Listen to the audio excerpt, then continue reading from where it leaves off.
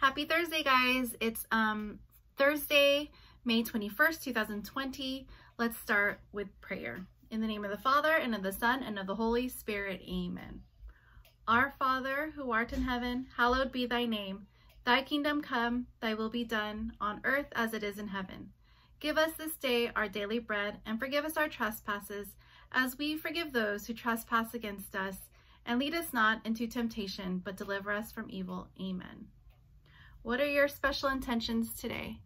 Are you praying for loved ones? Are you praying for your friends? Are you praying for strangers that need prayers? Let's pray together for those that are affected by the coronavirus. We pray to the Lord. Lord, hear our prayers. For our family and our friends and our loved ones, we pray to the Lord. Lord, hear our prayers. For those that are in the hospital and are sick, we pray to the Lord. Lord, hear our prayers. And for the needy and the hungry, we pray to the Lord. Lord, hear our prayers. And for all the mothers that we pray for this month of May, we pray to the Lord. Lord, hear our prayers. Hail Mary, full of grace, the Lord is with thee. Blessed art thou among women, and blessed is the fruit of thy womb, Jesus. Holy Mary, Mother of God, pray for us sinners, now and at the hour of our death. Amen. Angel of God, my guardian dear, to whom God's love commits me here. Ever this day be at my side, to light and guard, to rule and guide. Amen. In the name of the Father, and the Son, and the Holy Spirit. Amen. Good morning, said the sun. Good morning, said the sun. I'll be shining on you all day long. Good evening, said the moon. Good evening, said the moon. I'll be dreaming of you all night long. Wake up. Good morning, boys and girls.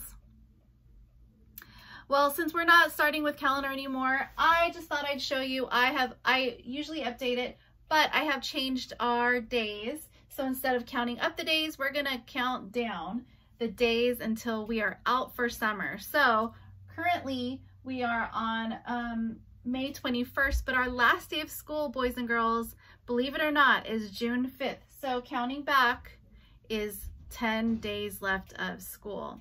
So we're gonna be doing something different. We're going to be having theme days next week and the week after that, so be on the lookout for that. Next week we'll also be working on our farms and such. We won't be having that many workbook pages to do, but however, you will have your workbook pages because we finished everything in them. All the things that I wanted you guys to do, you guys have finished it. Good job, you guys. So what I want you to do with the workbook pages during the summer when we're all finished with school, you can go back and you can review what you've done. You can look for pages and learn something new. You can look at something that is interesting and ask your mom and dad to maybe help you learn something new, something interesting that you see in your books, stuff like that. So those workbooks are yours. I also went to school the other day to go gather your things like your pencil pouches, some of the workbooks that we had that I didn't get to send you guys home with before we left, your emergency clothes and your emergency food. So those are ready for you to pick up, and I'm going to show you what the classroom looks like.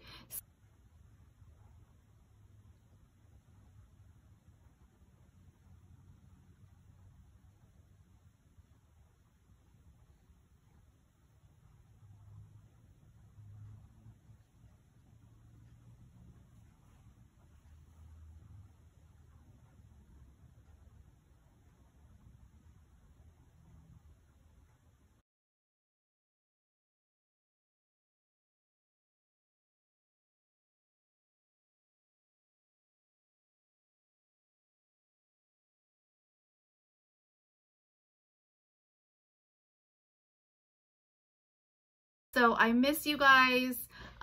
You know, I was taking down some of the work that you had on the walls, and I saw your writings and your work. You guys have improved so much of what I've seen. So keep up the good work, keep on working, keep on reading, and hopefully we'll get to see each other again soon. But your moms and dads will be able to pick up that stuff starting June 1st. So they are getting an email about how to pick those things up. So for today, I would just like you to practice your spelling words. Your spelling words are bin. So we're doing the in word family. So we have bin, we have fin, we have pin, and we have tin. And then write those 3 times each. If you are ready for a spelling test, go ahead and have your moms and dads test you. And your bonus word, you will have a bonus word. If you are able to attempt it, your bonus word will be twin. Twin. Twin. So sound it out. Try your best. I know you guys can do it. So those are your spelling words. In math, you'll be doing vertical subtraction. So just like we did vertical addition, you will be doing vertical subtraction. So on your worksheet, page 281 and 282, you're going to look at the Unifix cubes and see what they gave you.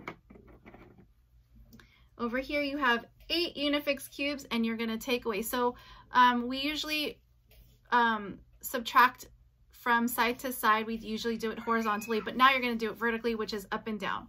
So you're going to put the big number on top, then you're going to take away the smaller number, and then show me your work by crossing those out, and then whatever you have left, that goes on the bottom. So this one is 8, and then you're going to take away 3, and you have 5 left. So the first one you have is you have 5 Unifix cubes. 1, 2, 3, 4, 5. And then you're going to take away 2, and you're going to show me how to take away 2 by crossing it out. 5 take away 2 is you have 3 left. So 5 take away 2 is 3. So do that with the rest of the subtraction problems. Same thing on the back. Instead of Unifix cubes, you're going to have other items. So the one you have in all will go on top. Then you're going to take away and you're going to write that number right underneath. And then whatever you have left, you're going to write right there. So that's what you have in math. In social studies, just think in your head from the video that you watched yesterday. If you didn't watch it today. The field trip to the farm. It was an awesome video.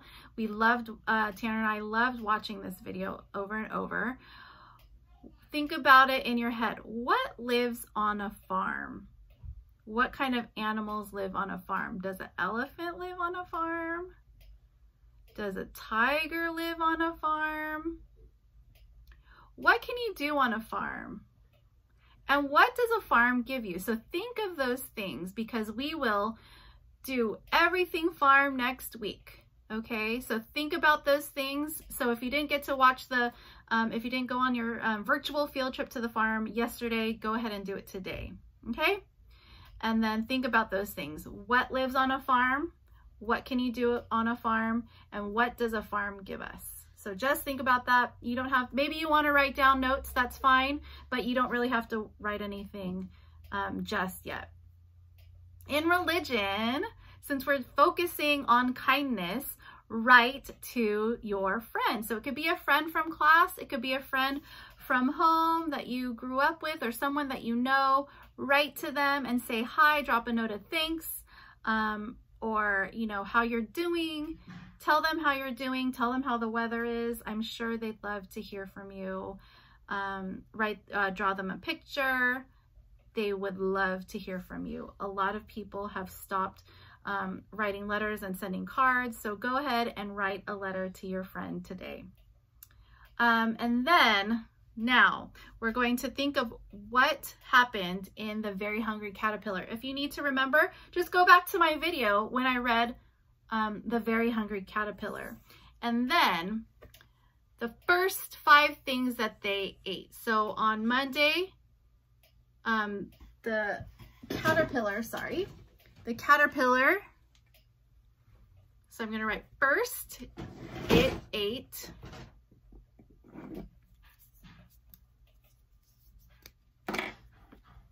an apple. So I'm going to write, actually, I'm just going to write apple. First, it ate apple. Second, which was Tuesday, second, it ate, and then it ate a pear. These are all fruits. And then on Wednesday or third, it ate a plum. So just write plum. Fourth or Thursday, it ate strawberry. Oh, I ran out of room, so I'm just gonna continue either underneath or over here. I'm gonna continue over here. Strawberry. Don't forget your period at the end. And then fifth, or on Friday, it ate orange. So you're gonna write orange. So just write this. You don't have to illustrate anything, just write it.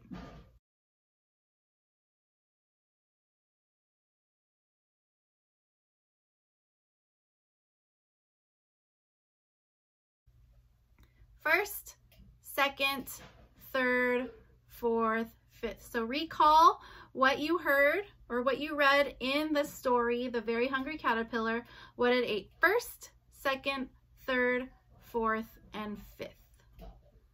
That's what you're doing for science, okay? And then in movement or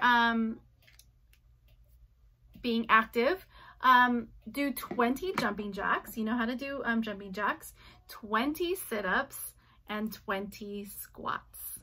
Get out there and do that. I know you can do it. You guys are awesome and you guys are so healthy and active. I know you can do it. So 20 jumping jacks, 20 sit-ups, and 20 squats, and do that 3 times, okay? So jumping jacks, sit-ups, squats. Jumping jacks, sit-ups, squats, and then jumping jacks, sit-ups, squats. Try saying that 3 times. All right, so as usual, stay safe, be well, be healthy, and we'll see you later. Oh, don't forget Zoom meeting tomorrow at 10 o'clock. Bye, guys.